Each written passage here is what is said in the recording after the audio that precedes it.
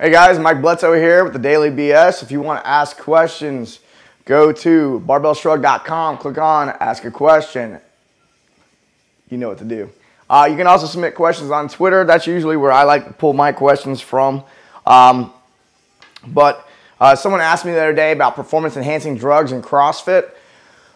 So, just to clarify a few things, CrossFit does test for performance-enhancing drugs at regionals.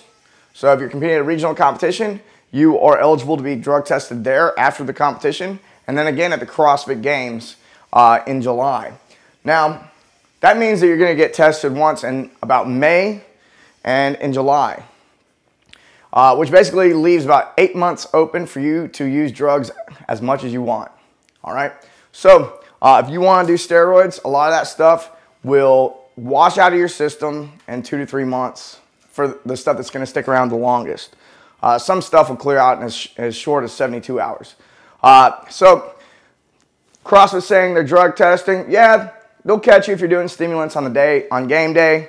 If you're shooting needles in your ass 2 weeks prior to the competition, yeah, you could get caught. But it would be naive to think that guys are not doing drugs in the off season. So, yeah.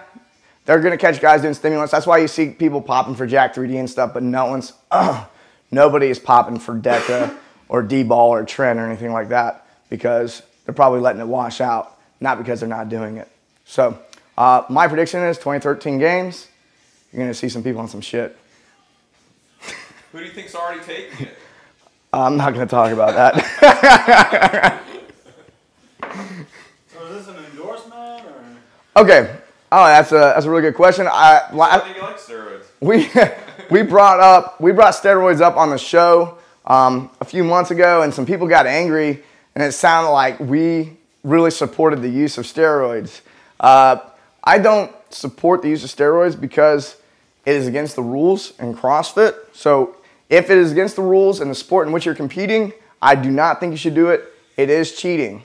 Now, if you're competing in a sport such as powerlifting, that's not USAPL, SPF, any of those other federations, or you're in strongman, juice away. I've got no problem with it personally. The NFL wouldn't be what it is today without steroids. If they stopped testing in the CrossFit Games altogether, I would have no problem with the athletes using drugs at that point either. I personally, I'm not going to take steroids. And I don't advocate that to anyone to do. I don't think it's a healthy thing to do, especially if you're using them in really big doses. But people do it. It is reality.